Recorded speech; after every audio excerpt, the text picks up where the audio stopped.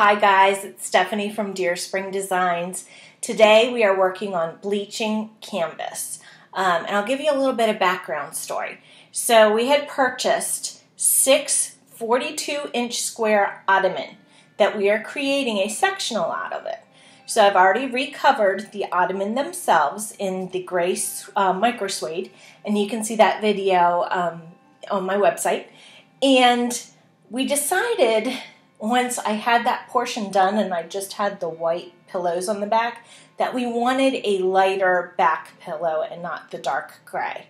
So I went searching for the perfect color and I couldn't find it. So what I did was purchase natural colored duck canvas. It was $9.99 a yard, and I was able to use my 60% off coupon at our local craft store. So it was quite a deal. I got 10 yards of it, which was more than I needed, but I knew that I had never really done this type of project before, so I wanted to make sure I had extra in case I messed up.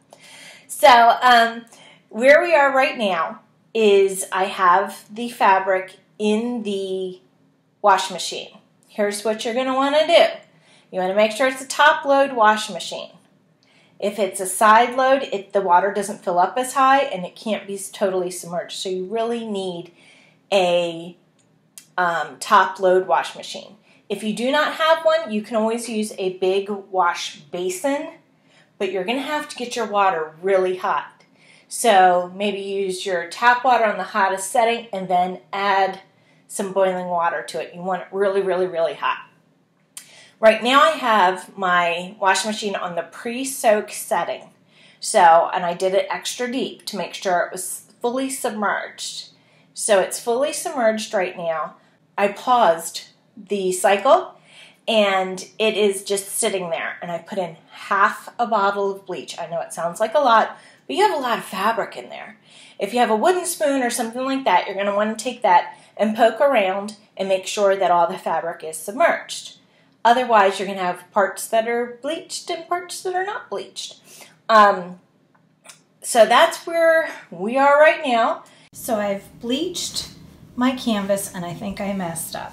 So because I had 10 yards, which was too big for my washing machine, I cut it into 1 yard pieces, and now I've got this. So I'm going to try to salvage it, because not all DIY goes as planned. So let's see what I can come up with. So I didn't mess it up as much as I think I did. I cut off all of the extra, like, really long strings there, and then I just ironed it. So I used the highest setting on a linen setting. You know, you still have some of the wrinkles, but that's to be expected because of the fabric. And we're going to go forward with making the pillow covers.